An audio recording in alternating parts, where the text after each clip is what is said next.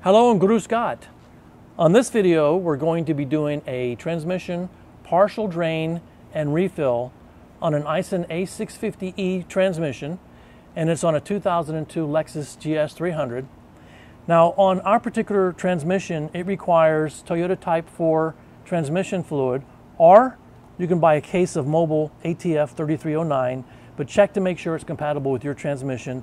This meets OEM requirements for many Toyota and Lexus vehicles, but specifically for certain ones with the Aisin transmissions requiring a mineral oil-based type lubricant.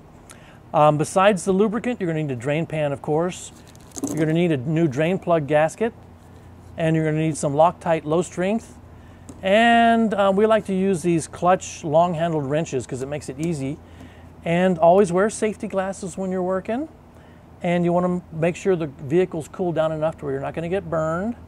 And any parts that we list, you can look on the description and find where you can get them on Amazon. So with all that said, we'll be back in just a second. All right, at this point, I'm going to drain the transmission drain pan here. We think about 2 quarts will come out. That's typically what we see on Toyotas. And the transmission holds much more than that, but we're only going to take a little bit out. And like I've said earlier, if you do that on a frequent basis, then your transmission fluid ultimately gets changed and stays pretty clean. So I'm going to use a 14 millimeter socket type.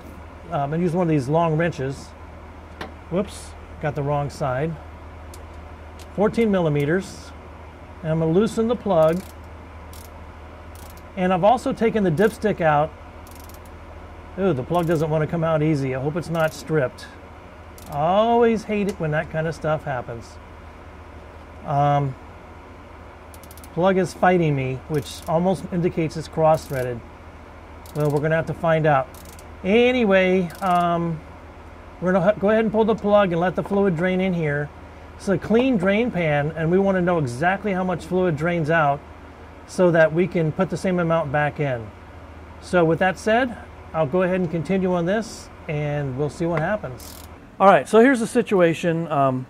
When I took the old drain plug out, it was very hard to remove.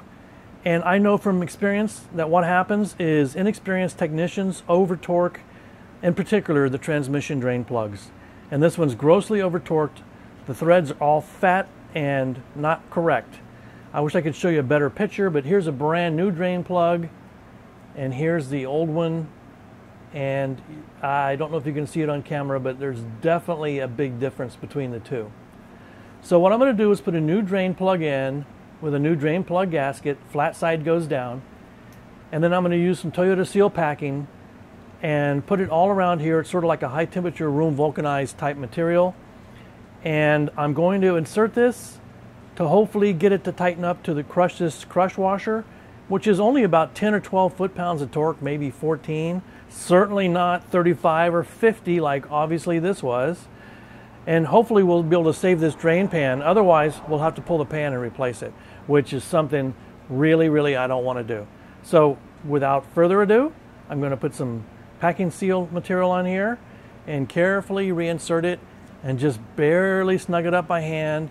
And I'll feel when the crush washer crushes. And as soon as it comes to a stop, then I'm going to stop right there and we're done with that part. Okay, so at this point, we've put the new plug in, and it actually went in very nice and snug. So that's good. I could feel the crush washer crush, and everything was good. So what I'm going to do now is I need to take this measuring cup and measure the fluid I took out and put it into a waste container, which I've marked used transmission or waste transmission fluid. And I need to get the exact count on how many quarts or partial quarts to put back in. So I'm going to do that. What I'm going to do is pour them into this measuring cup, put them into the waste container, and take a count of how many, in this case it's 2 cups, so that's a half a quart per one of these measuring containers. And when I get it all transferred over, I'll have an exact count of how much I need to put into the transmission with a transmission funnel, which looks like this. And we'll show you that here in just a few minutes. All right, at this point I'm ready to add transmission fluid. We actually extracted a little bit over 3.5 quarts. We measured it out and it's 3.5 plus just a tiny bit more. So we're going to put 3.5 in here, and then we're going to start the car and we're going to let it warm up, and then we're going to check the transmission fluid level because we want to make sure we don't overfill it. We can always add more. We have plenty of this Mobil 3309. So I'm going to pour it in very, very slowly because it tends to overfill very quickly. So I'm going to get that done, and we're going to come back and talk about what's next. All right, so we topped up the transmission to the amount we think it's going to take, and we took it for a drive around the block a couple of times, so the transmission fluid should now be hot. So we're going to go ahead and start it and put it through park and neutral and first and through all the gears, and then we're going to check the level real quick. So we're going to do that right now.